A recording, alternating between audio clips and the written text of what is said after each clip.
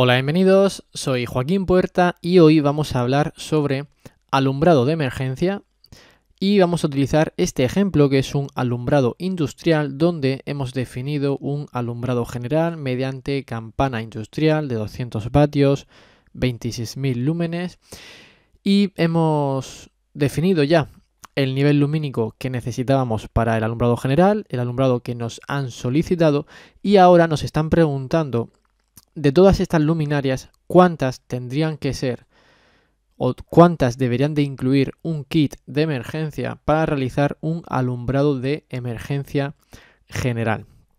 Pues bien, en este vídeo voy a aprovechar para recordar cómo hacer un cálculo de alumbrado de emergencia y también os voy a aprovechar para explicaros una herramienta que pone a disposición DIALux EVO y que es súper interesante para conseguir una buena uniformidad cuando hacemos un cálculo de alumbrado de emergencia y sobre todo que podamos asegurar que cumplimos la normativa y el nivel lumínico mínimo que hay que conseguir en todo el espacio, en toda nuestra área.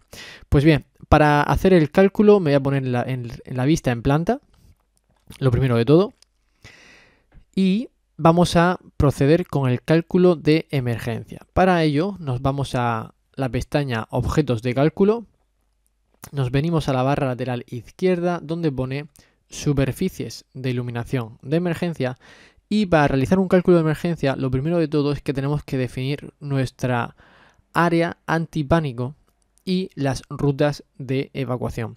Según normativa, en todo el espacio, cuando tenemos un local de pública concurrencia, debemos de garantizar como mínimo 0,5 luxes en cualquier espacio donde pueda estar una persona en el momento de que falle el suministro eléctrico. Bien, para ello, para poder hacer ese cálculo, hay que insertar un área antipánico y aquí en esta barra lateral la tenemos, área antipánico. ¿Cómo se inserta? Muy sencillo, le damos a crear superficie antipánico y automáticamente se pone todo de color verde y esta es nuestra área antipánico. Lo que va a hacer DIALux es que nos va a calcular y asegurar que en todo este espacio tenemos 0,5 luxes de mínima. Aquí lo pone, valores requeridos 0,5 luxes de mínima. Bien, una vez que tenemos el área antipánico, podemos también calcular las rutas de evacuación. La normativa dice que en las rutas de evacuación debemos de garantizar como mínimo un lux en toda la ruta de evacuación. Y para ello podemos venir aquí a salida de emergencia y darle a trazar salida de emergencia. Y por ejemplo, voy a inventármelo, podríamos decir, oye, la ruta de evacuación en este edificio va por aquí. Es un ejemplo, no tiene por qué ser esta la ruta de evacuación, habría que definirla en función de las puertas de entrada, de salida y la actividad que se vaya a realizar en este edificio. Bien, ya hemos insertado el área antipánico, las rutas de evacuación y ahora vamos a decirle a DIALux de todas estas luminarias que tenemos aquí, que son campanas industriales de 200 vatios, cuáles queremos que sean alumbrado de emergencia, vamos a calcular y vamos a comprobar si realmente cumplimos la normativa. Y ahí es donde vamos a utilizar la herramienta que os digo que es muy interesante para garantizar la uniformidad. Bien, para ello nos venimos al apartado de luz. Una vez que estamos en el apartado luz, nos venimos aquí a luces de emergencia.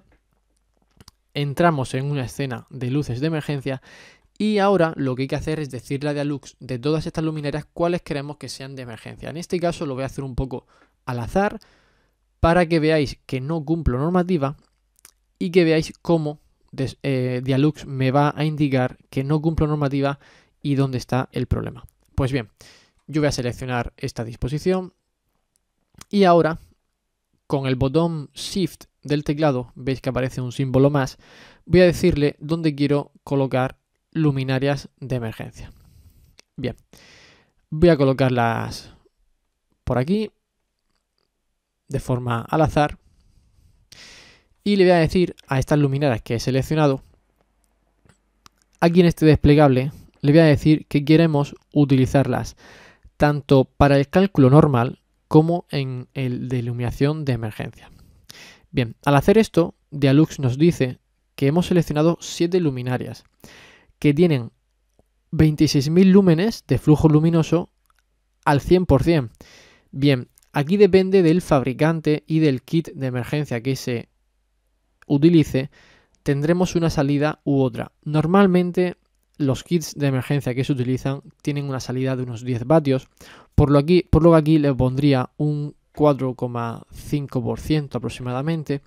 Fijaros que nos dice que la potencia de conexión en este caso serán 9 vatios y que tendremos unos 1170 lúmenes de salida. Si quisiéramos ser un poco más precavidos o un poco más conservadores, podríamos darle a 4,20 quizás, reducir un poco los lúmenes para evitar que luego tengamos algún tipo de sorpresa negativa.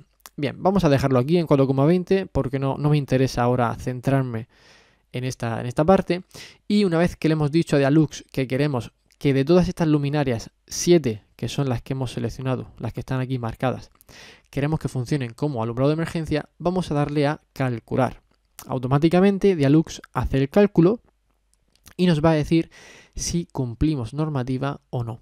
Bien, para ello vamos a fijarnos en la salida de emergencia, que es la ruta de evacuación, donde nos dice que tenemos valores de 0,056 y en el área antipánico nos dice que tenemos valores de 0,023. Nos aparece en rojo, esto indica que no cumple normativa.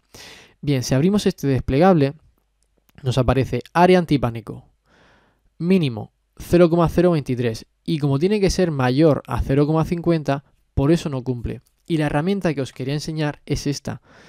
Si le damos aquí a ver el valor mínimo, nos indica que 2 de los valores mínimos que tenemos están en esta esquina superior derecha. Fijaros que vuelvo a darle y ahí nos dice que está ese valor mínimo. Pues es súper interesante porque yo sé que ahora aquí debería de incluir una luminaria como alumbrado de emergencia. Vamos a hacerlo sobre la marcha. Selecciono esta luminaria, por ejemplo, que me engloba todo este espacio y le voy a decir que quiero que sea de alumbrado de emergencia y le damos al 4,20% de rendimiento. Vamos a calcular para ver si ahora en este punto seguimos teniendo ese valor mínimo. Bien, vamos a comprobarlo. Ahora no, ¿veis que ahora nos lo pone en este espacio?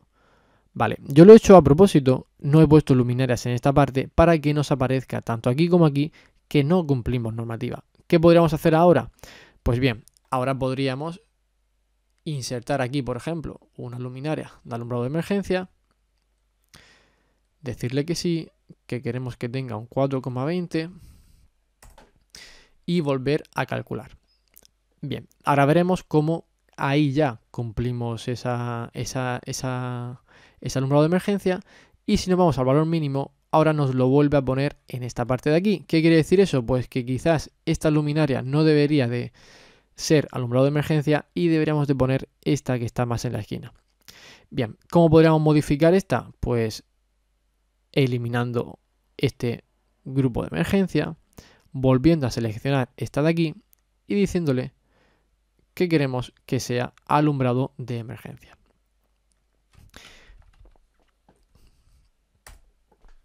Bien, mi objetivo era que vierais cómo se puede utilizar esta herramienta y lo práctica que es. Fijaros que ya estamos en el 0,26 luxes y eso significa que prácticamente ya estamos a punto de conseguir el valor mínimo. Yo he hecho un reparto muy malo, no he hecho un reparto simétrico ni coherente para hacer la demostración. Si quisiéramos que esto cumpliera normativa de verdad, lo voy a hacer ahora ya directamente. Voy a indicar que esta luminaria sea de alumbrado de emergencia. Le vamos a decir 4,20 y también voy a seleccionar una luminaria en esta zona, que creo que no he añadido ninguna antes. Vamos a decirle que está aquí. Este es el problema cuando haces las cosas al azar, que luego no sabes ni lo que has hecho. Bien, vamos a darle aquí a 4,20 y le damos a calcular. Normalmente en el alumbrado de emergencia, si lo haces de forma metódica, lo haces de forma ordenada, no tienes por qué salir que no cumples. Simplemente fijaos ahora sí que aparece En color verde nos sale que tenemos una iluminación mínima de 0,54 cuando la mínima tenía que ser de 0,50. Esta parte la cumplimos. Y la salida de emergencia, que es la ruta de evacuación, también nos dice que tenemos una mínima de 1,64, que tenía que ser superior a 0,50. Y en la línea media, que es en la línea central, tenemos 1,70 y un lux que tenía que ser mayor a 1.